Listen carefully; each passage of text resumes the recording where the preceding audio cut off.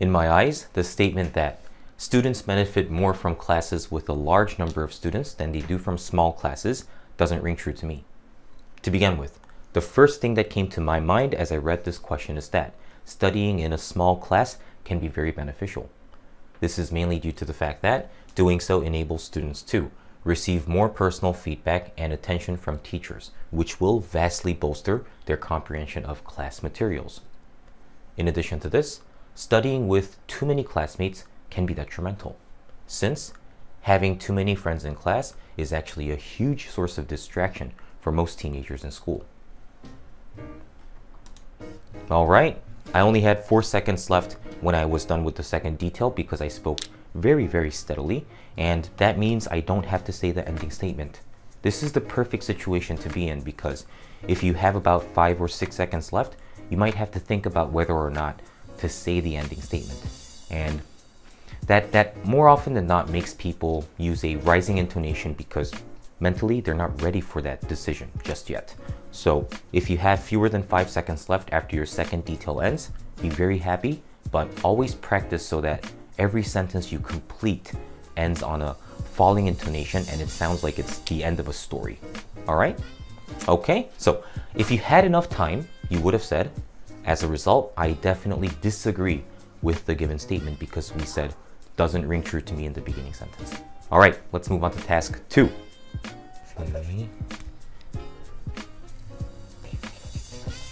Campus coffee house.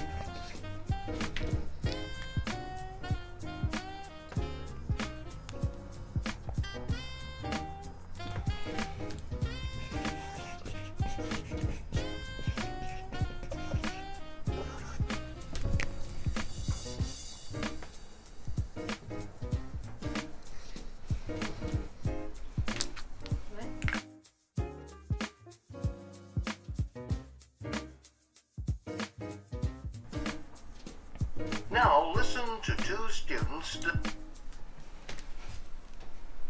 I don't like his proposal. Why not? There are never many students in there. But that's what I like about it, that it's never crowded. Really? Yeah, so it's a great place to study. I go there a lot. I'll read a book or bring my laptop computer and work on a paper for class. It's never very noisy. You're able to get work done there? Absolutely. In fact, I actually prefer it to the library as a place to study. And a lot of other students do too. We even study for our final exams there. And you can eat there while you work, something you can't do at the library. Okay, but you don't actually like the food there, do you? I mean, he said... Well, I don't think he's been there recently. I mean, it's true that it wasn't that great in the past, but I think it's a lot better now. What's changed? They have a new manager, and I guess she's made some improvements in the quality of the food. I was there last week and the food was delicious. Really? Yeah, really.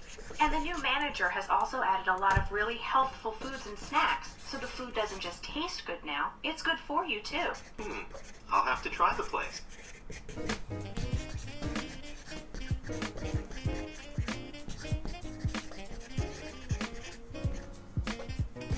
Okay. The writer of the letter proposed that the school should close the campus coffee house. However, the woman is not looking forward to this. First and foremost, the woman mentioned that the campus coffee house is never crowded, so it's actually a great place for students to study. As a result, the woman is always able to get lots of work done at the campus coffee house, and many students actually prefer it to the library. On top of this, the woman also said that the campus coffee house wasn't that great in the past. However, now there's a new manager that has added healthful and tasty snacks to the menu. In other words, the campus coffee house is much better than it was before. Even though the writer of the letter believes that students are not using the campus coffee house as we speak, the woman opposes the letter's proposal for these two reasons mentioned in the conversation. Alright, so after my second reason ended, I had a lot of time left since I noticed that I had more than 20 seconds left on the stopwatch, which is why I had to improvise one extra sentence. You will not have to do this if you speak steadily, so there really is no advantage to speaking more quickly than you're comfortable, because if you have more time left, you're gonna have to improvise, alright? So always take your sweet time and don't push yourself because it's not a rapping contest. It's a speaking test, okay? All right, I'll see you guys in the next video, which will be showing you my task 3 and 4 sample responses. Stay tuned for that. If you enjoyed the sample responses here, leave a like, subscribe to the channel, share the content with your buddies, and if you are a self-disciplined and dedicated person, reach out to me about my tutoring services. Let's get the job done in 2020. Peace.